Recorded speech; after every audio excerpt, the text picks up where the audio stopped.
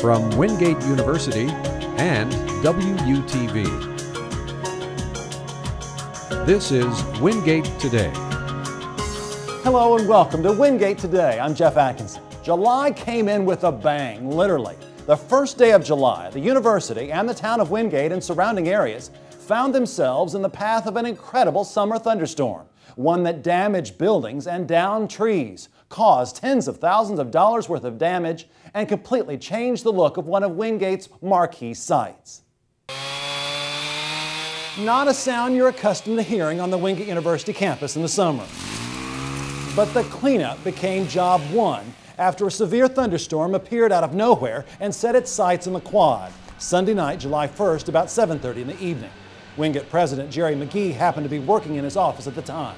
Well, it hurts your heart, and this is such an important part of our campus, the academic quad, and it's hard to tell, but I would imagine this tree was probably here in 1896 when the school was founded. 6 of the 100-plus-year-old trees that kept the quad cool came down in the 20-minute storm, one just barely missing the historic Eford building, where the university archives are now housed. The backside of the Ethel K. Smith Library was damaged. A giant oak tree damaged the roof and broke out at least one window.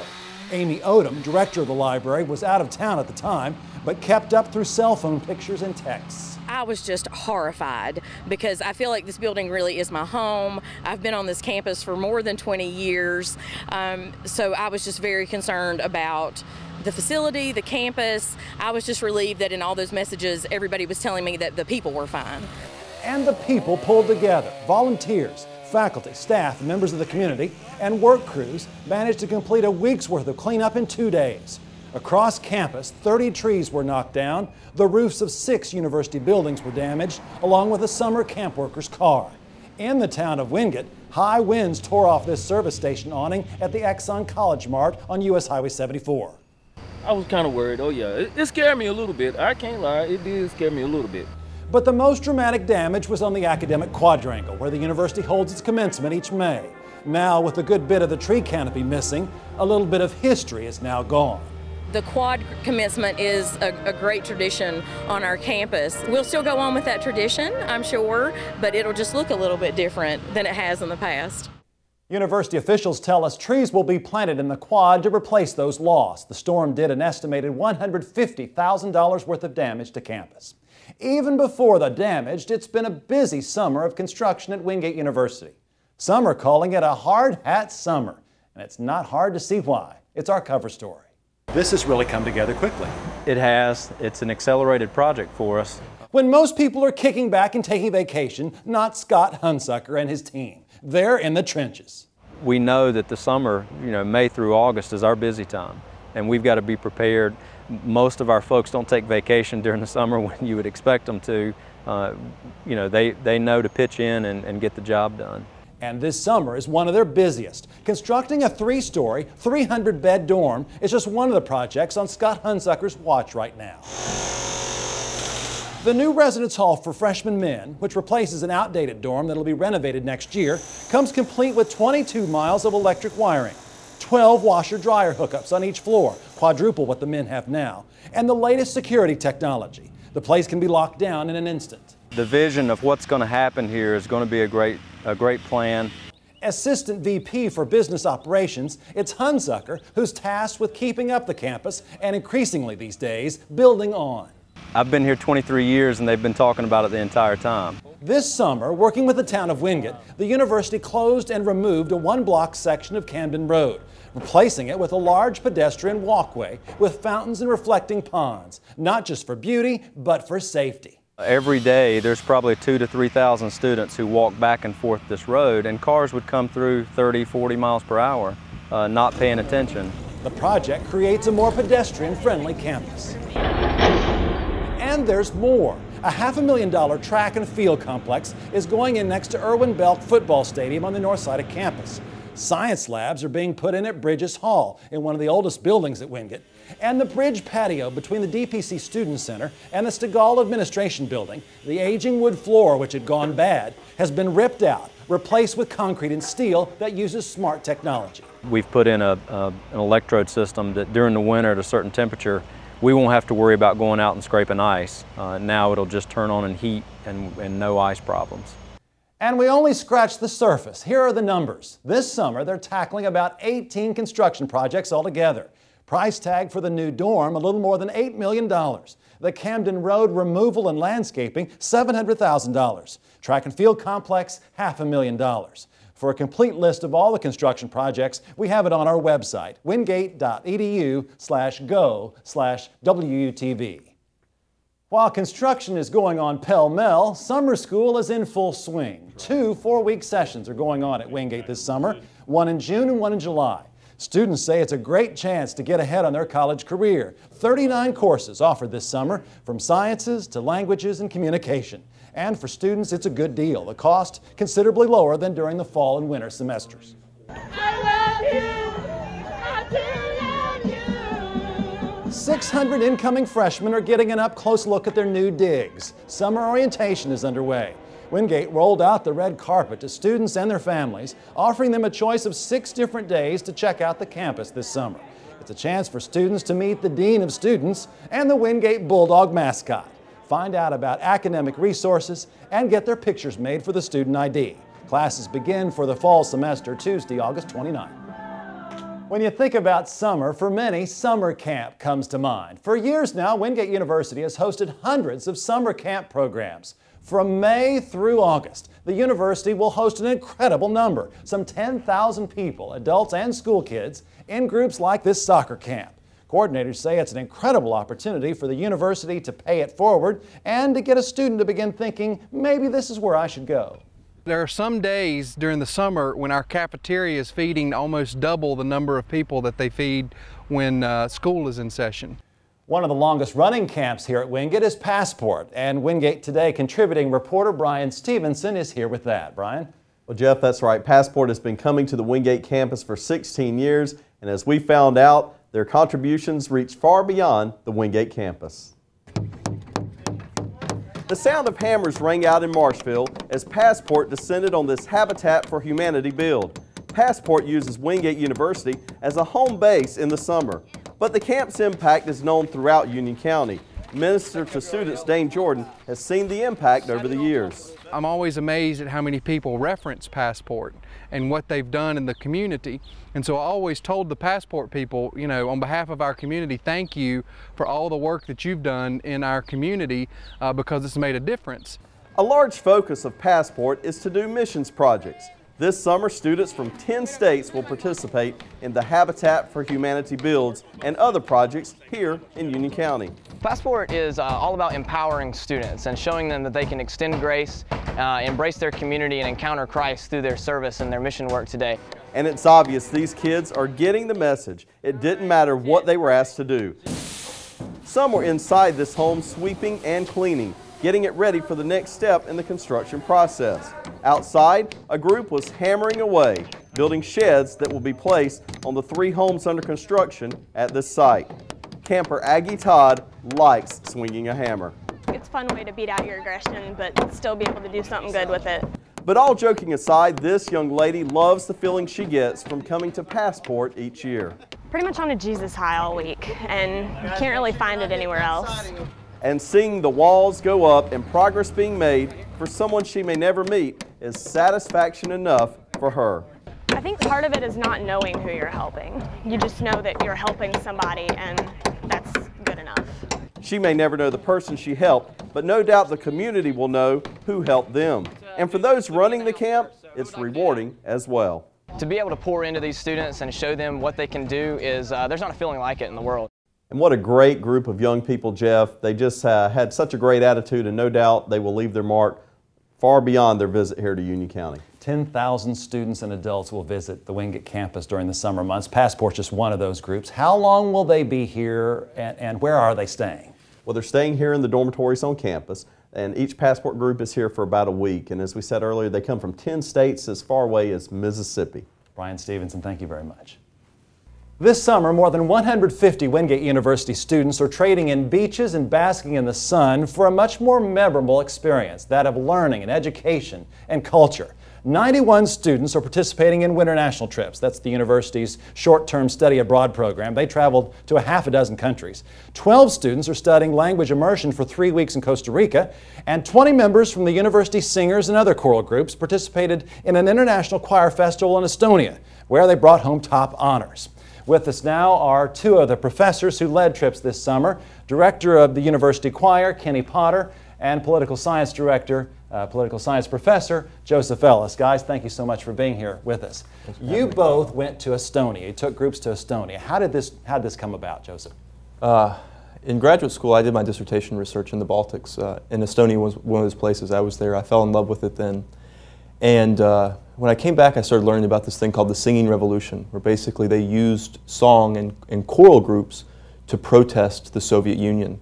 And so when I came to Wingate, I met Kenny. I had this idea that maybe we could take this joint venture to Estonia together, and while I took a winter national group and he took his chorus, that dream became a reality. That's fantastic. And while there, Kenny, you participated in a choral competition. Tell us about that. It was in the city of Parnu, and it was the Parnu International Choral Festival, and there was a competition element to it, a folk song competition.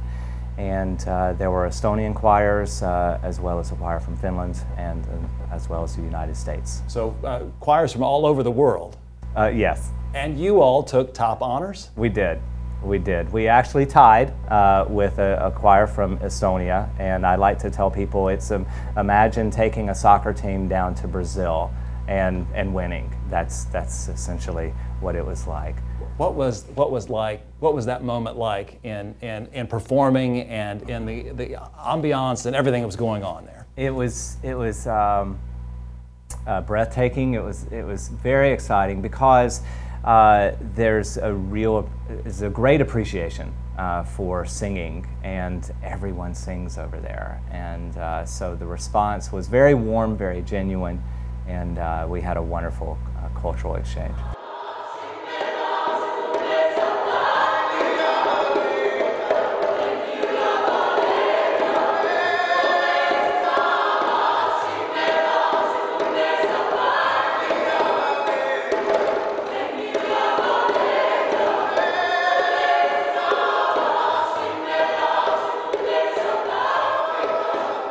So you all participated in the competition. Did you do other things while you were there? Yes, we started in Tallinn and spent several days along with the winter national group, and then we went down to Latvia and spent a few days in Riga, the capital, and performed in a fantastic cathedral there, and then spent the rest of the time in Parnu, where we participated in the festival and did additional concerts with the Finnish choir.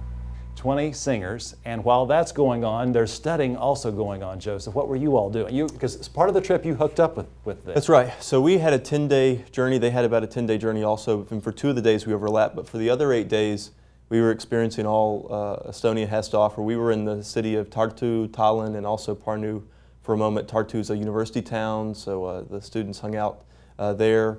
And then in Tallinn, we did any number of things. We climbed to St. Olaf's Tower, which at one time was the tallest building in the world, had an overview of all of Tallinn. And we were fortunate enough to stumble upon a song festival that was going on. We met the conductor of the Estonian National Opera there, who puts on these song festivals. His name is Hirvo Serva, and that was a big honor for our students to meet him. And really, I think that brought it all home for our students. For so many Americans, they have no idea. You say Estonia, they don't know. I mean, where is that? What will you take away from this trip? I mean, this was a former Soviet republic that just recently, as of about how many years ago? 20 years ago. 20 years ago, so not so recent, became its own country. And I imagine they kept that identity through all those years. They did. It's amazing. Estonia is a language that only about 1.5 million people in the world speak, but through those 60+ years of occupation, they were able to keep their language alive, their culture alive, their food heritage alive, their songs alive. And because they kept their songs alive, it played a big role in destroying that occupation. How had any of the students who went with the two groups been abroad before? That had to be pretty eye-opening for a lot of students. A few of mine had, but most had not, and certainly not to any of the Baltic countries. 7 of my 18 had never been on a plane before. Amazing. Great. Well, thank you so much for coming in and sharing about the Winter National trip and the choirs. Congratulations on that honor. Kenny Potter and Joseph Ellis, thank you both very much. Thanks. Summer is usually the designated season for reading at the beach. If you're looking for a book to pick up this summer, join Wingate's reading program. It's known as WIRE, which stands for the Wingate Reading Experience. This year, students, faculty and staff as well, are reading the Conor Grennan book, Little Princes. It's the story of a man who travels to war-torn Nepal and takes on a mission of rescuing and reconnecting trafficked children with their families. The author, Conor Grennan, will be coming to campus this fall, meeting with students and hosting a lecture that's on September 11th. Coming up on Wingate Today, a dream realized. A Wingate swimmer on his way to the Olympic Games. When I found out, I was so happy and proud of myself, and I just can't wait to start. We'll be right back. Ready to take your career to the next level? Then consider Wingate University's nationally accredited evening MBA program in downtown Matthews. This part-time program is ideal for working professionals with a real-world focused curriculum, as well as a unique one-semester prep course for non-business majors. Just a short drive from anywhere in Charlotte, Wingate University is accepting applications for the summer and fall semesters. Take your career to the next level. Visit mba.wingate.edu. With the nation's unemployment rate stuck at 8.2%, in North Carolina the jobless rate is about 9.5%. There's a lot of attention now on how higher education can help get the country working again. That was the focus of a recent discussion on the PBS program Carolina Business Review with Chris William.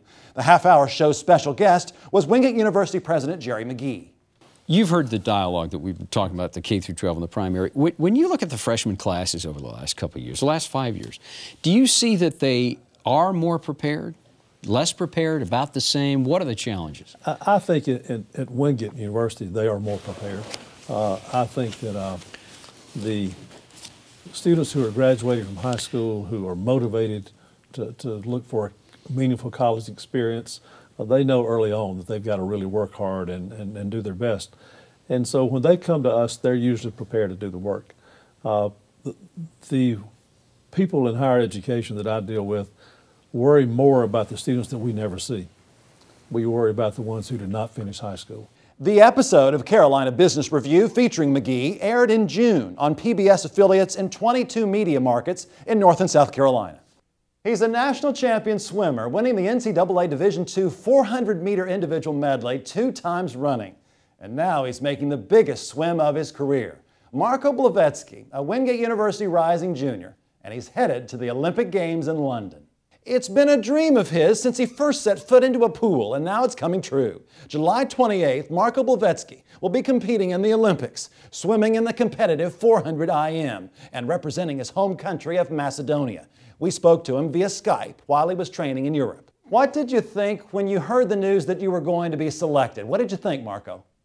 At the beginning I was afraid. I was like, that's it, no Olympics. But when I found out, I was so happy and proud of myself, and I just can't wait to start and do the best as I can and represent Macedonia and Wingate University. Marko is the first Wingate swimming student athlete to qualify in sport's biggest prize. His swim coach, Kurt Sanaki, who recruited him heavily, says the coaching staff is elated at the opportunity Marko is getting. I am very proud. I think that when I initially started the program back in 2001, the long-range goal was to aspire to have individuals that would come to Wingate University with the opportunity to participate. Marko will be competing along with 950 other swimmers in 34 different Olympic swim events in London.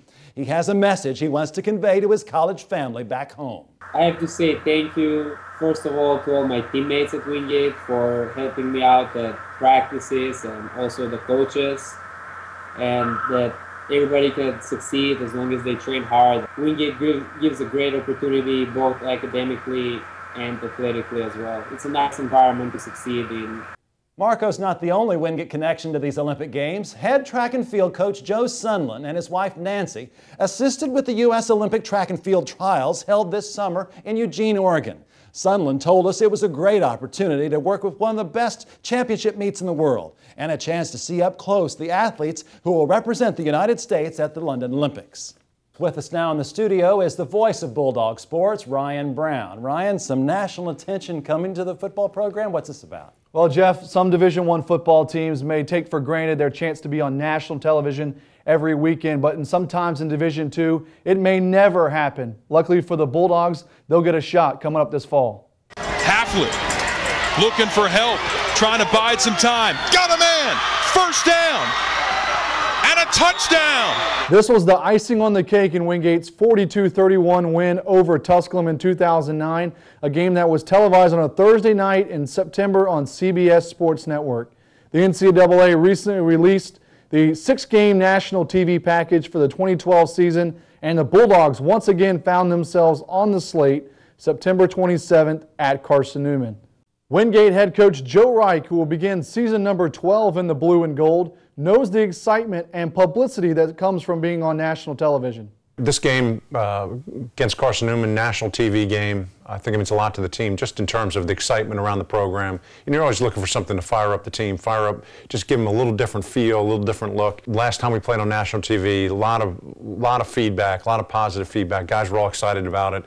It's just a different feel because you go to the game, you see the TV camera set up, you see the announcers on the field, you know, the sideline reporters, the guys taking questions before the game, and it's the first time that these guys have that feel of, hey, this is a national TV game. It's a big deal. Senior linebacker Robert Fletcher is one of 3 returning Bulldogs that started the 2009 television game and remembers being a true freshman in a life-changing night. I was a young guy, real young, but going into the game, the coaches never really told us how big the game was. We just knew it was another game.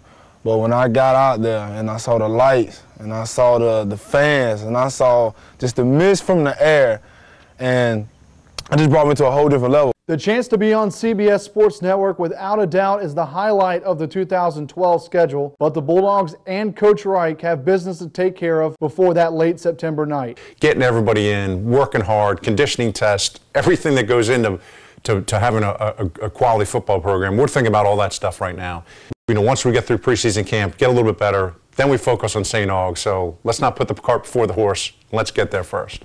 One last side note on Wingate's 2009 national television game. The Bulldogs played on CBS Sports Network in front of what was called a national audience, but really only reached a southeast region. This year's game will be on Comcast, DirecTV, Dish Network, and Time Warner Cable. It'll be a true national audience feeling, Jeff.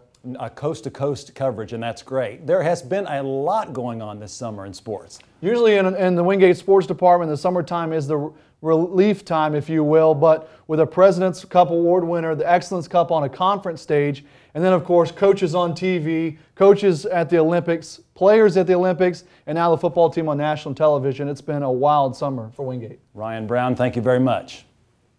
When it comes to sports, there's no denying the Charlotte area is one of the greatest sports regions in the country. The area is blessed with 2 major league sports teams, the Panthers and the Bobcats. 6 minor league teams, the Charlotte Knights and Kannapolis Intimidators in baseball, Charlotte Checkers hockey, Charlotte Eagles and Lady Eagles soccer, Charlotte Hounds Major League lacrosse, plus countless numbers of college and university sports teams, the Wingate University Bulldogs among them.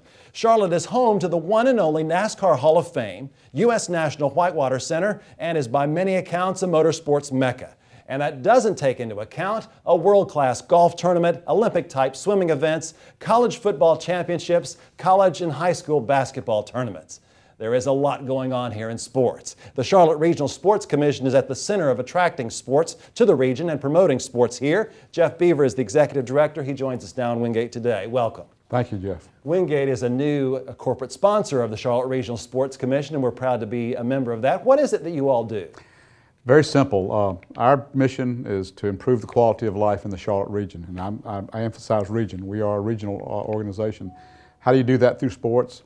You recruit events, you create events, you run events, you work with other sporting entities, a lot of which you mentioned, including the Wingate Bulldogs, to make things happen and provide for our citizens things that they otherwise wouldn't be able to do. And it's amazing how many different things we've done in my 13 years with the commission, and of course it was all begun because of the great job that the city of Charlotte did in the 1994 Men's Final Four. That's what gave birth to the Charlotte Sports Commission. That was amazing tournament that year, and has really just seen the city grow in sports.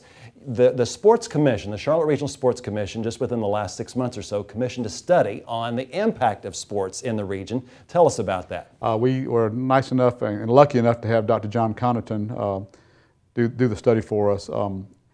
It's fascinating to know that in 2011 alone, the economic impact of sports, professional, amateur, anything involved sports, was over $1 billion. And that's billion with a B. It's very, very important. And our job at the Sports Commission is to make it fun. And the people that we work with, including Wingate, do such a great job of providing great venues, great facilities, and great teams and competitions that it makes our job a lot easier. We mentioned some of the great things that have happened in the region. What have you all been able to do in leveraging the effect that you have? Because you work with not only Wingate, but other universities and all the sports teams. Absolutely. As much as people like to fish and hunt around here, nobody realized that there was a professional bass fishing league. And as a result, we hosted the Bassmaster Classic in 2004, and the rest is history. We've had professional bass fishing tournaments in Charlotte, in the Charlotte region, since then, every year, sometimes more than one. So that's just an example of how these things can build and come on. And the Sports Commission does, we work for children's charities in some of the events we do. We do what we call a golden ticket raffle that lets people buy raffle tickets, and if they're the lucky one that gets drawn, they win roughly $10,000 worth of sporting event tickets. And it's just something that we think is unique and something that needs to be done in a city like, in a region like Charlotte and Mecklenburg. In the 30 seconds or so that we have, I know it might be a hard task to do, but what's coming up? What's down the pike? Well, we're very excited. We've got, among other things, we're helping host the ACC football championship in the Belk Bowl. That's at the end of the year. The Chiquita Classic, the new PGA golf tournament, is going to be held down at the club at Longview in September. We've got our own golf tournament that we do. We do something that's a lot of fun that people will be hearing about, and we do a Panthers training camp trip for people that want to go down and see the Panthers work out. And we have a lot of fun. But those are just a smidgen of some of the things we're up to. Jeff, it's so nice to see you again, and I appreciate you stopping by. Jeff Beaver, the Executive Director of the Charlotte Regional Sports Commission. Thank you very much. My pleasure, Jeff. Thanks. Not a sport, but trying to make a connection. A former Wingate University soccer coach is bringing national attention to the university and the Monroe area in a TV reality show that's becoming a summer hit. Ben Clark, former assistant soccer coach and former player, is one of 14 men and women competing in the adventure dating series Love in the Wild. The TV show pairs up couples, forces them through exhausting challenges, and then, by a process of elimination, kicks off 2 players each week. All in the hopes of some contestants finding love. I'd never really used a machete before, but I was like a man possessed. I definitely chopped down far too many bananas. I don't know what 50 pounds worth of bananas feels like. Clark, who's 27, from Chesterfield, England, now lives in Wingate, survived a number of weeks on the show. The series, set in the Dominican Republic, airs on NBC.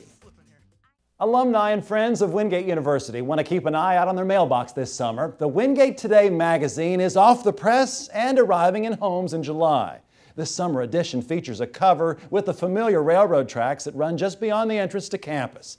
Featured articles include a profile of President McGee's 20th anniversary at Wingate. Magnificent things are happening here. And a story about 5 professors retiring after almost 210 combined years of teaching, 156 of those at Wingate. He was a college football coach with stints at Wingate, Tennessee Tech, UNC Chapel Hill, and the NFL's Miami Dolphins. Now he's taking that know-how into the world of stock car racing. Coming up in August, here on Wingate Today, Chris Berkey, a Wingate alum from the class of '93, now the director of pit crew development for Hendrick Motorsports.